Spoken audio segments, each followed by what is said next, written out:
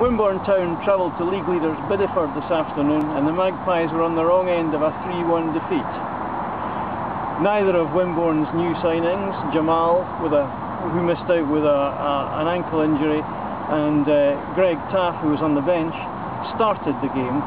Manager Steve Cuss opting for Brad McGuckin and George Webb in the centre of midfield, Jamie Davidson and Elliot Ward in the midfield, with Matt Kemble and Tom Jeffs up front. Bideford were on the front foot from the start and went ahead after only 13 minutes when Paul Roast upended the Bideford striker in the box and the referee pointed to the spot. Matt Hockley poked the ball away to Jason Harville's right to put the league leaders 1-0 up. And 3 minutes later they doubled that tally when a deflected Matt Andrews shot found its way past Jason into the net. Things were looking dim for Wimborne at this point, but they got back into the game on 28 minutes when George Webb netted from the spot after the referee had spotted a Bideford hand in a goalmouth incident.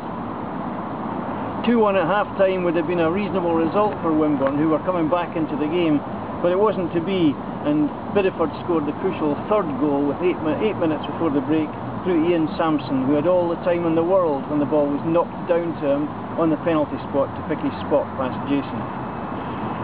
In the second half, Wimborne looked probably the better team and played some nice football, but never really looked like making their way past a stout Bideford defence. Steve Cuss brought on Russell Cook for Elliot Ward in 55 minutes. New boy Greg Taff came on for Paul Roast, which just showed that Wimborne were throwing everything at it with 18 minutes to go. And young Ben Mogg came on to make his debut with 7 minutes to go. As I say, Wimborne looked marginally the more likely in the second half, but for all the quite good football there was played, neither goalkeeper was really troubled, and it finished with Bideford 3, Wimborne Town 1. On a pitch that was surprisingly good, considering this was the only Southern League match to beat the weather, Wimborne's star player was probably Tom Jeffs, who got through an enormous amount of work in his second full 90 minutes of the week, having turned out for Christchurch on Tuesday. Also worth a mention, Nathan Pefra-Annan, I thought played well, and nobody really played badly.